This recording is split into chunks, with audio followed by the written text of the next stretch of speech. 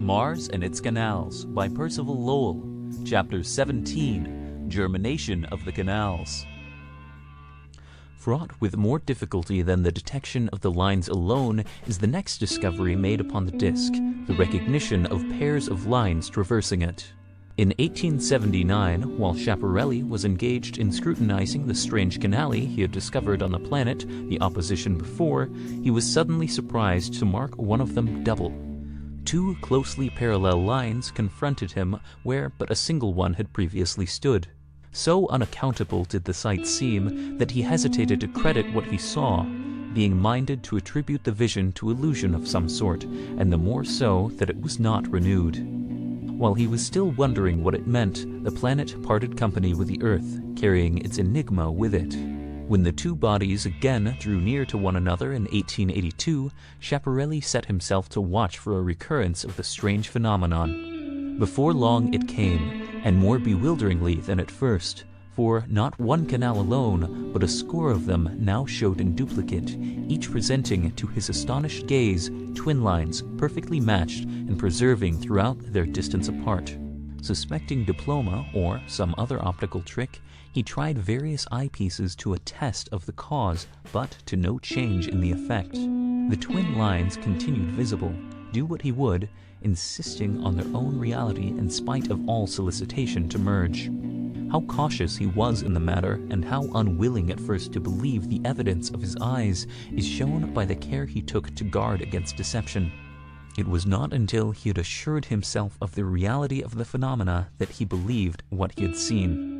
It so chanced that my first experience of the thing was almost equally startling. So unexpected was it, and so exceedingly sharp was the definition at the time. It was in an autumn early twilight, through air almost perfectly still, as the light went out of the sky and the markings on the planet began to come forth, that fission of a sudden showed in duplicate to me. Clear-cut upon the disk, its twin lines like the rails of a railway track traversing area.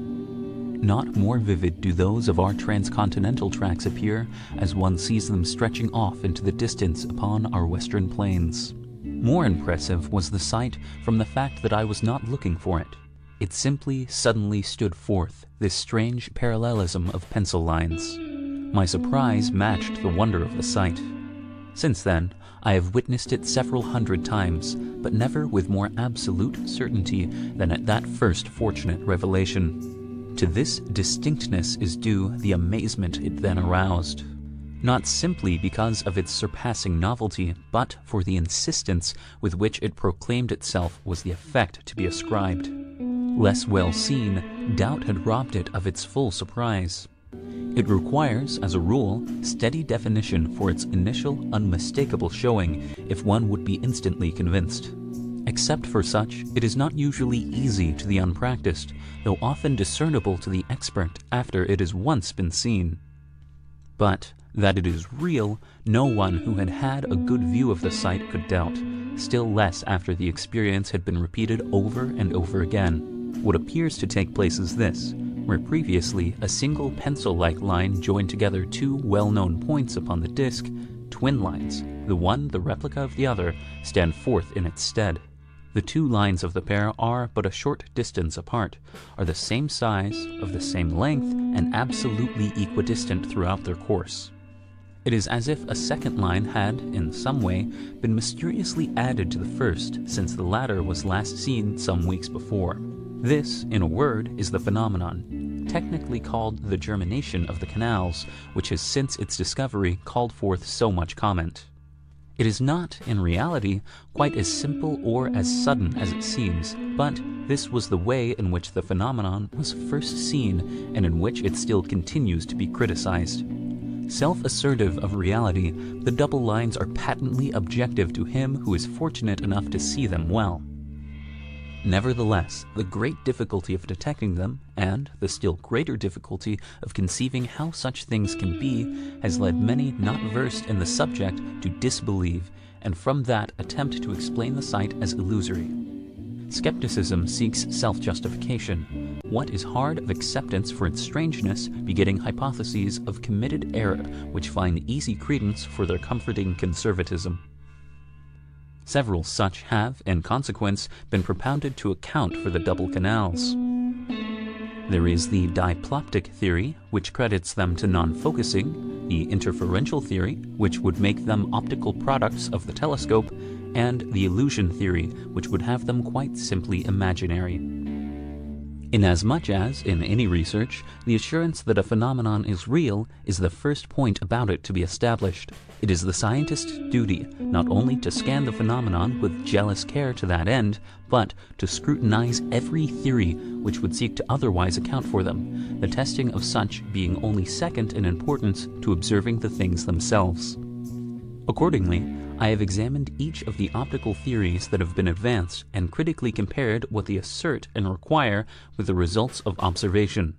The outcome of this research has proved as negativing to any other origin for the double canals than reality, as direct observations at the telescope are positive on the point. To show this, I shall review each in its consequences, confronting it with what the telescope has to say on the subject, for it is of the pith of the matter that the reality should be as demonstrable on demand as on sight. Furthermore, I shall do this before embarking on the general account of these strange things, because it is vital to any interest that one should be assured from the start of the truth of what he is to read. The preface may seem to him abstruse and prosy, but it will introduce him to some curious optical properties and will eventually enhance his concern by proving to him what reads like fiction is all the more wonderful for being fact. 1. The diplopic theory. Diplopia is the property of seeing double with one eye. Surprising as it sounds, it is an effect not unknown to students of optics, though it usually requires training to produce. It is possible only when the eye is not focused on the object, and is not always possible then. From my experiments, its feasibility seems to depend upon whether the focus be beyond or before what it should be. If the eye be focused for a point beyond the object is doubled. If for a point this side of it, the latter is simply blurred. When the double is formed, the amount of the separation of the two images is a function of the distance the focus is out. The greater the discrepancy, the wider apart is the ensuing double. Nor does the image of a line, for example, stop at doubling. After a certain breadth of separation is reached, a third line appears, bisecting the interval between the other two. With yet greater widening, the third line itself splits into a pair, and so the resolution goes on. In my own experiments, I have gone so far as to suspect a fifth line. Far from being unconscious, the process of producing the phenomenon is, with some people, of difficult accomplishment. Mr. Lampland, for instance, of the Flagstaff Observatory, to whom we owe the first photographing of the canals, and who sees the doubles of Mars without difficulty, has hitherto found diplopic visions an impossible feat. Even with the most practiced, diplopia is never unconscious except when the object viewed, as a micrometer wire, has nothing to locate it in space. Now, the diplopic theory of the double canals supposes that in all cases the eye of the observer is thus unconsciously out of focus. To this method of their manufacture, the telescopic phenomena prove unamenable on 5 counts. 1. Focusing the eye on an object is now a reflex action, so automatic has it become, in consequence, one is commonly directly conscious when an object is not in focus, always so when the object presents detail. Were such not the case, we should never, except by chance, see anything defined. Observing through a telescope, after a modicum of practice, differs in no respect from observing in everyday life.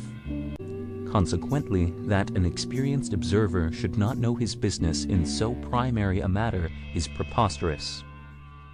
One may or may not believe that the undevout astronomer is mad, but that the perpetually unfocused one would be is beyond debate.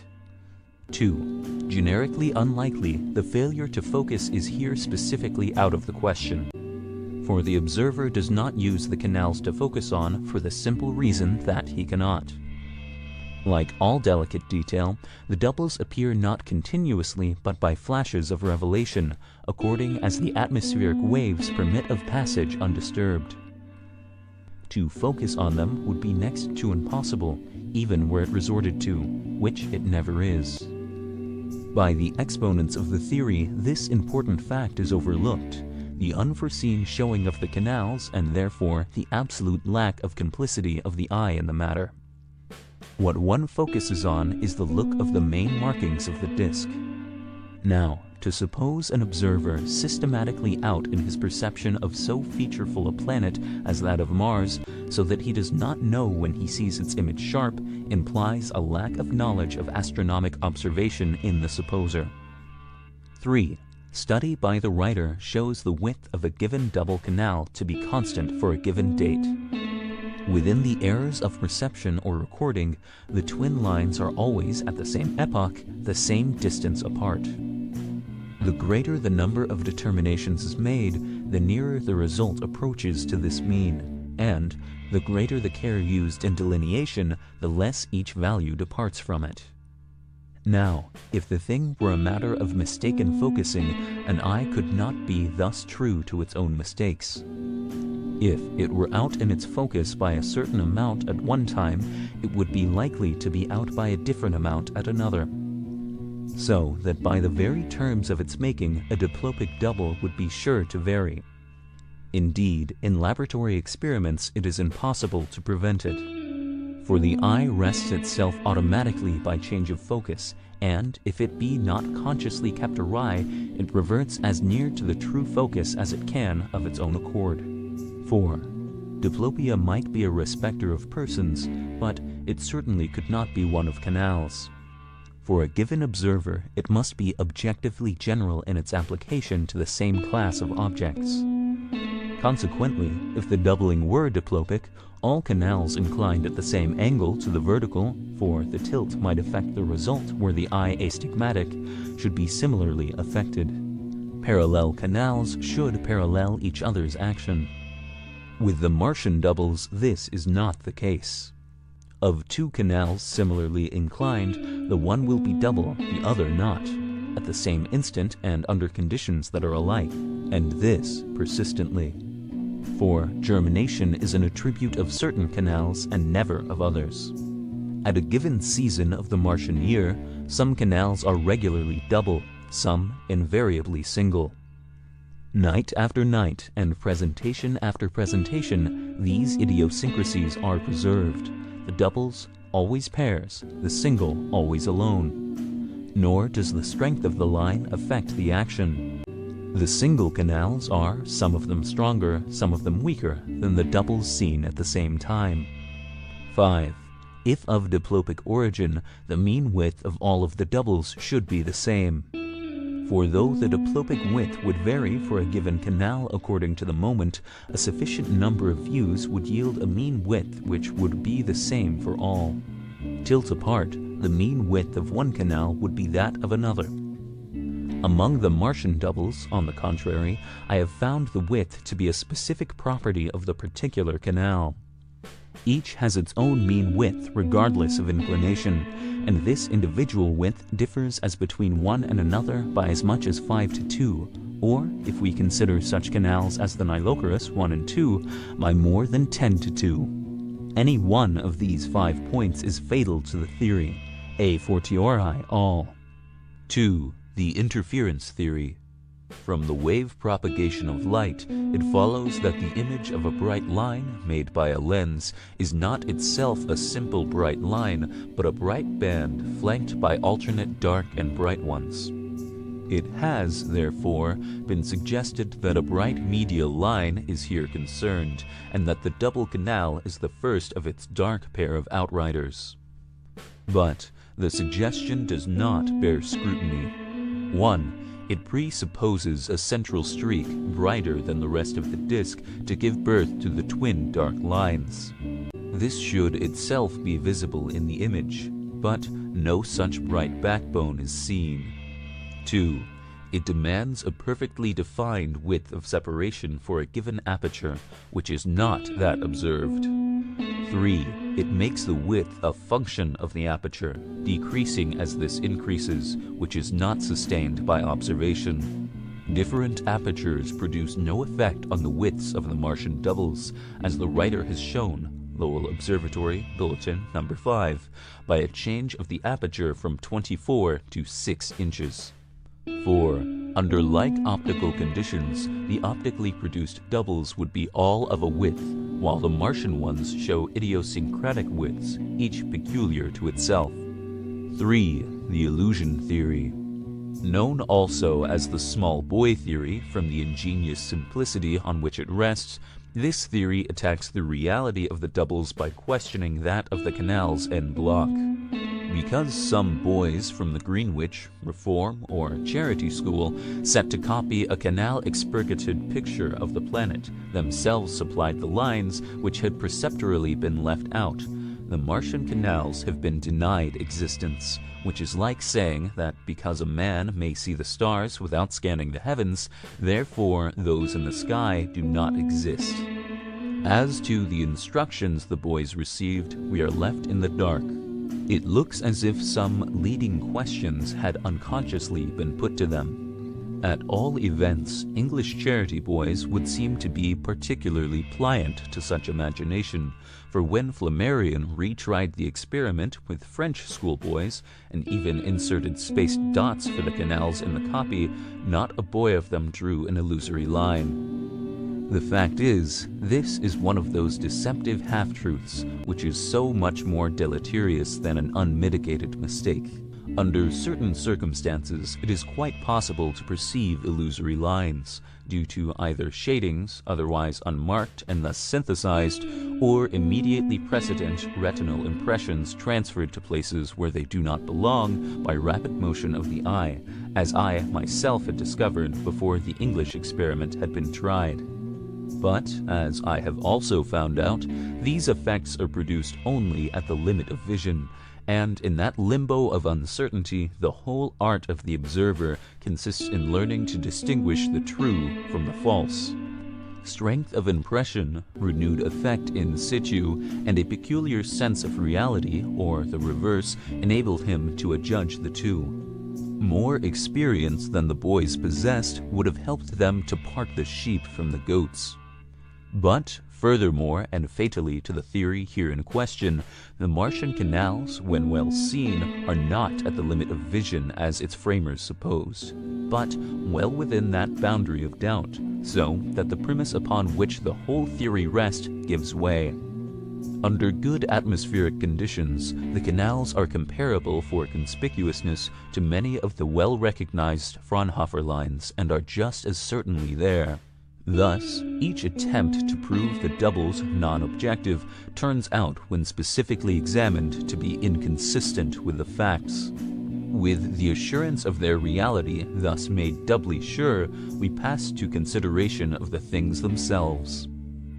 End of section 18. Recording by Michael Knowles, Fort Worth, Texas.